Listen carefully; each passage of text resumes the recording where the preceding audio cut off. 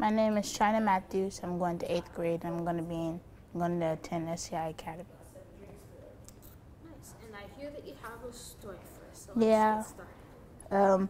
Well, my brother was born some months ago in November last year, and it was a really funny experience because that was the first time I've actually been in the room with my mom.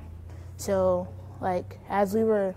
so it was on the 15th, the day that we found out that she would be in the hospital 3 days.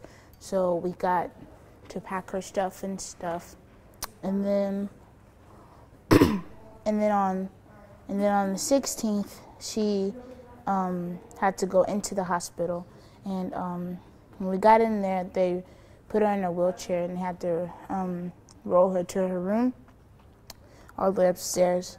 And then as we were going upstairs, I had to call my stepdad because he didn't know, so I had to call him. And my mom was screaming and stuff.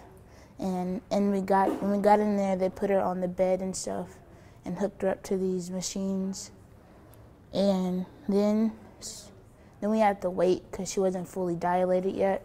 So we had to wait we had to wait like 45 minutes for her to be fully dilated. And then when it was time to have the baby, my stepdad came in and he had to hold her hand, and she almost broke his fingers because she was squeezing his hand so hard. So yeah, and then when the baby came, they took the baby, and then when the baby was like all the way out and it was bloody and stuff, my stepdad fainted because I guess he was overwhelmed and stuff. And then after that, we had to pour water on his face to wake him up. So that's how he woke up. And then he got to hold the baby and stuff. And then I had to hold the baby. Well, I got to hold the baby. And then my mom named the baby Chance. Chance Chaney was Cece. I'll call him Cece. And then my mom was feeding the baby. Then after that, I had to go home. And then he came home 4 days later. So my story is about my little brother and my mom and my stepdad. So my mom was supposed to go into the hospital November 18th, but we had to start packing her stuff November 15th so she'll be able to have what she needs while she's in the hospital. And so when November 17th came, we had to go into the hospital, and when we got there, we had to put her in a wheelchair to roll her to her room because she couldn't walk because it was kind of hurting her. So when we got to her room, we put her on her bed and stuff, and then I had to call my stepdad because he was at work and he didn't know what was going on.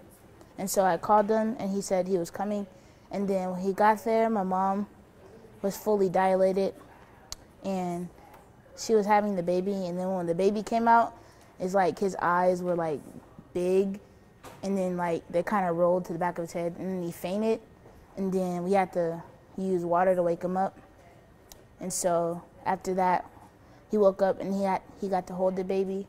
And then after he did, I got to hold the baby. And then my sister did.